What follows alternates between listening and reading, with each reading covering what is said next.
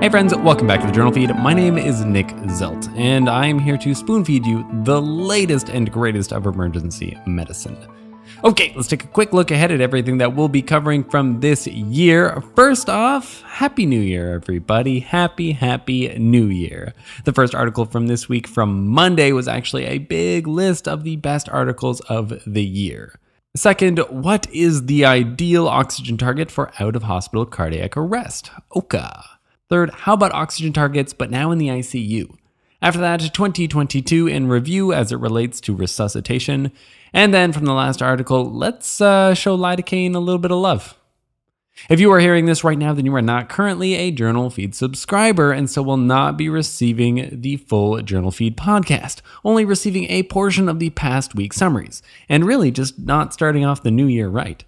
Don't worry though, all the articles are good articles, but if you would like to get full access to both the podcast and the blog, then you will have to become a member. All the details for that are at journalfeed.org. And we don't ever want money to be a barrier to patient care, so if you're having any trouble affording a subscription, just reach out and we will help out. This is the audio version of the past week summaries, which this week were brought to you by Laura Murphy, Jason Lesnick, Megan Hilbert, and Clay Smith.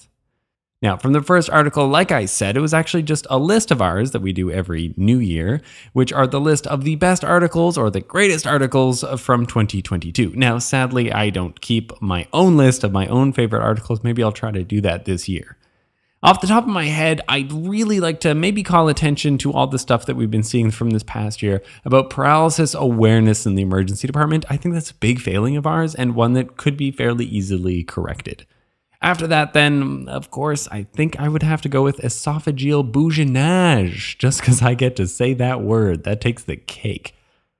And then we're going to skip right over to the fourth article, titled 2022 International Consensus on Cardiopulmonary Resuscitation and Emergency Cardiovascular Care Science with Treatment Recommendations.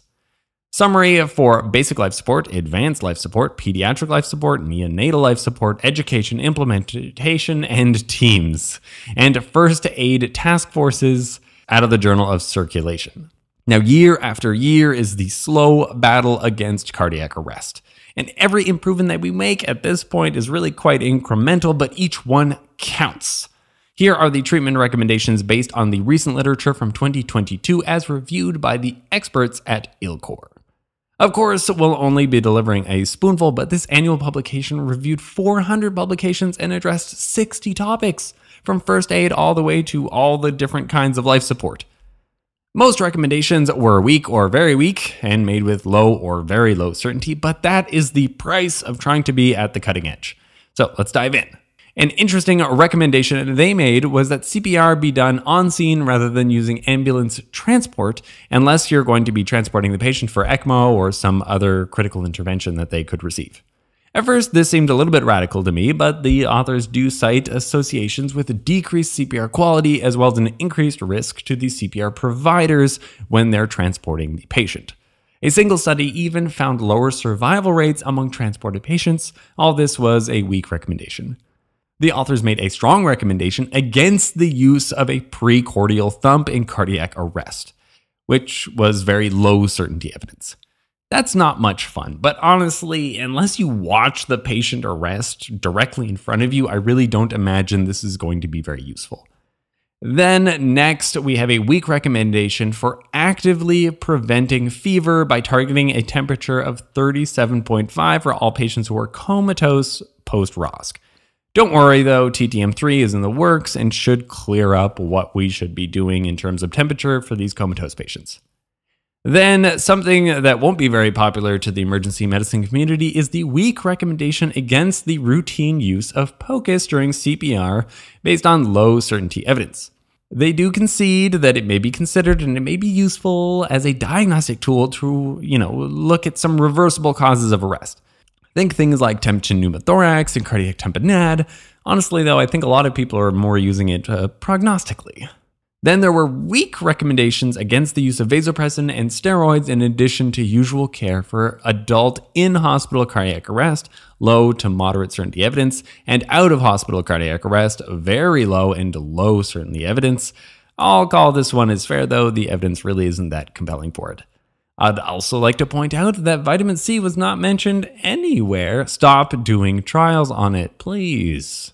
Now, this was a massive effort and a huge paper. It's worth a flip through. In a spoonful, all the latest and greatest of resuscitation from 2022, all in one paper. And then we have the last article titled Comparative Effectiveness of Amiodarone and Lidocaine for Treatment of In-Hospital Cardiac Arrest out of the journal Chest.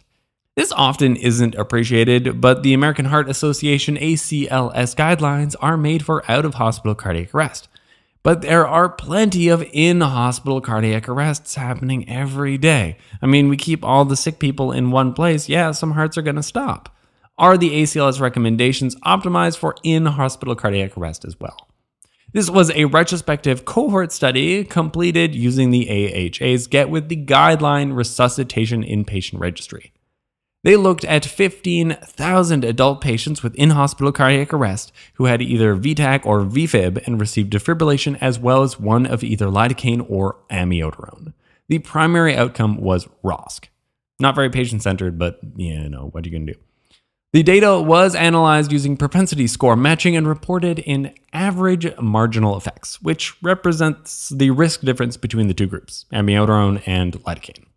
What they found was that lidocaine actually had a significantly higher rate of ROSC, an average marginal effect of 2 to 3%.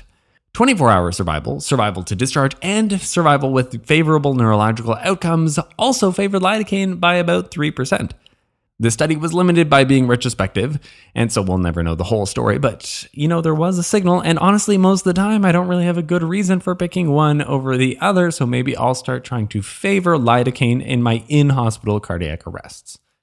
In a spoonful, this large retrospective study showed a benefit to the use of lidocaine over amiodarone for in-hospital cardiac arrest with VFib or VTAC. Okay, let's do our wrap-up. What did we learn today? Then from the fourth article, we did a quick review of what's new to Resus from 2022. And then from the last article, for your next in-hospital cardiac arrest, take a moment to consider between lidocaine and amiodarone. Both are recommended, and from this trial, lidocaine is perhaps a little bit better. Links to all the articles summarized can be found at JournalFeed.org, where the newsletter is the best way to make the podcast into a bite-sized nugget of spaced repetition. If you're feeling like you're missing out, you're feeling like you could have heard more Journal Feed, why don't you start off the new year right and come over and join us in the members feed? Our goal here is for you to read less, learn more, and then use that information to save lives. One spoonful at a time. Happy New Year.